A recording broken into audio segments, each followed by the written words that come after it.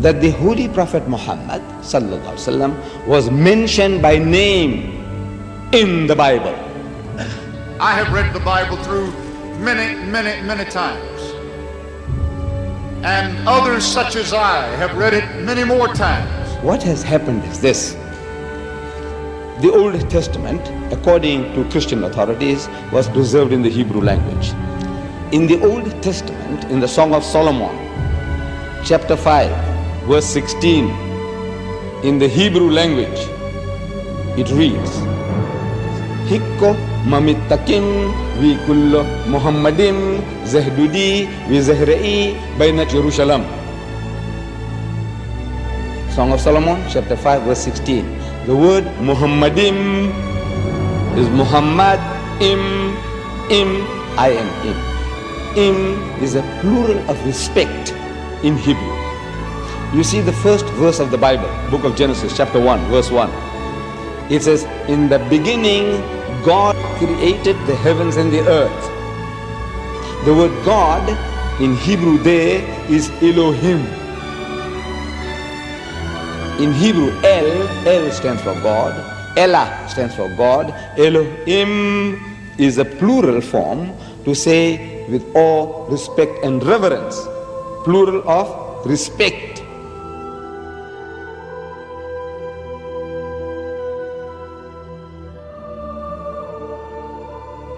The word is there in the Hebrew language. In the original, what they call original, it's there. But they have translated that in English as altogether lovely. So this beloved of mine is altogether lovely, says Solomon. You can't associate with the word Muhammad.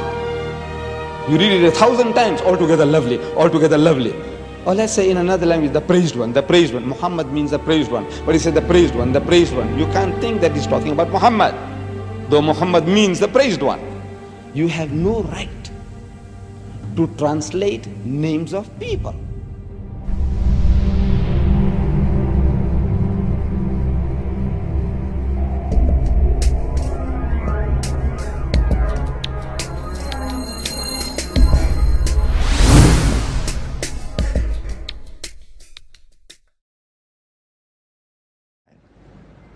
إذ قالت الملائكة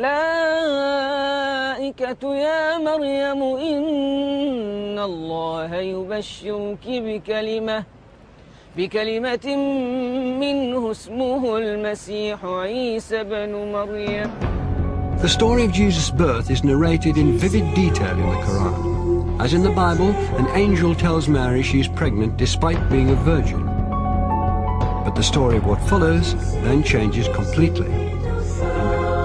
In the Bible, Mary's role is limited to the passive mother of Christ. The Quran gives accounts of her ancestry, her birth, her childhood in the Temple of Solomon, and as mother of Jesus. She's the only woman mentioned by name in the Quran.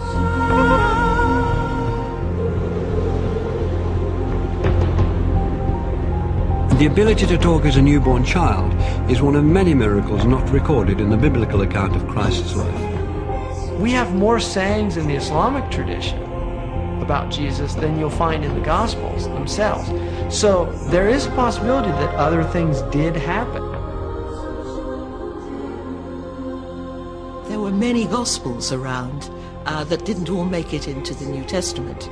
And the Church tried to limit the number of Gospels. In the Christian narrative, the most central and fundamental point of Christianity is the death and resurrection of Jesus Christ. Well, Islam basically denies that. وقولهم إنا قتلنا المسيح عيسى بن مريم رسول الله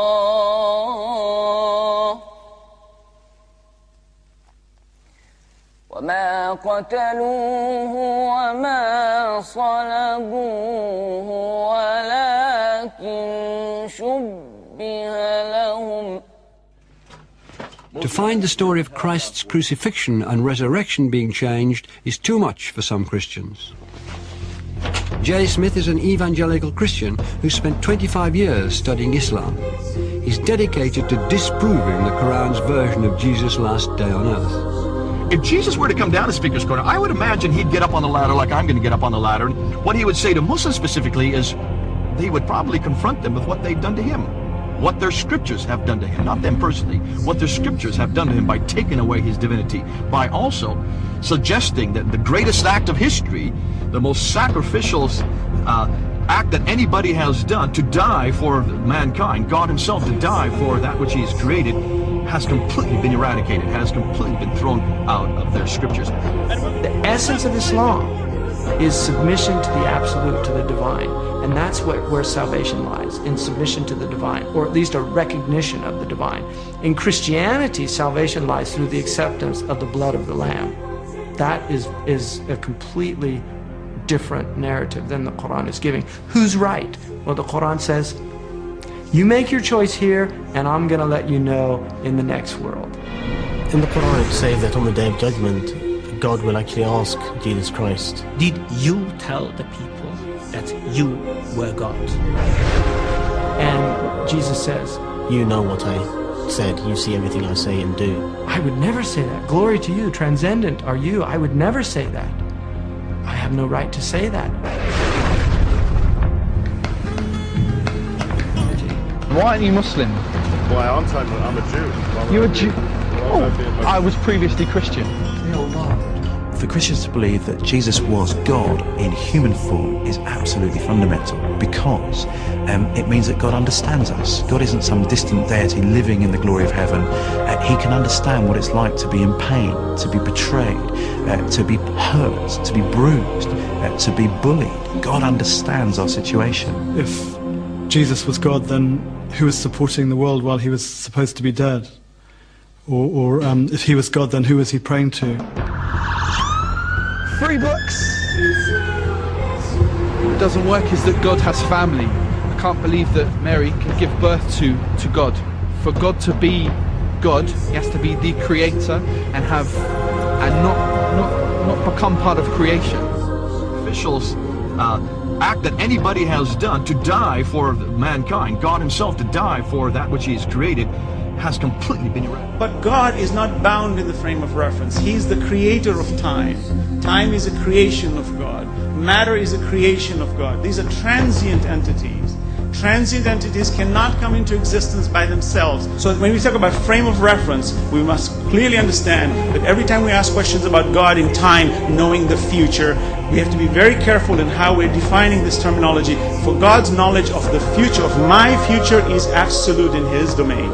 He knows everything, but he's not bound in the time where he is experimenting himself, for he's not bound in space, time, or matter. Those are created entities which he has put into it. So for me to put him into it would be also very wrong.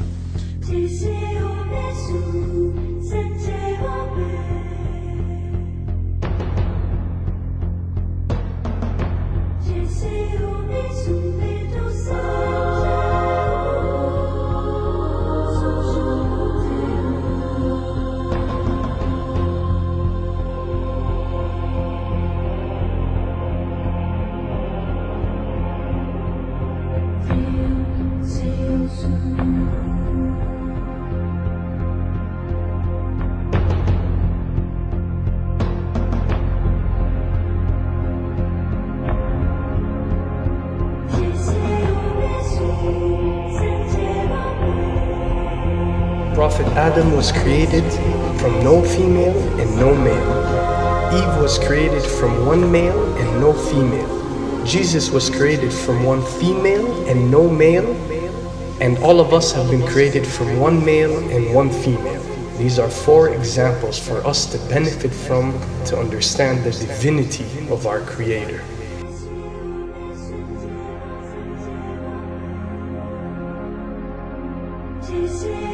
Then there is no difference that cannot be overcome between Christianity and Islam.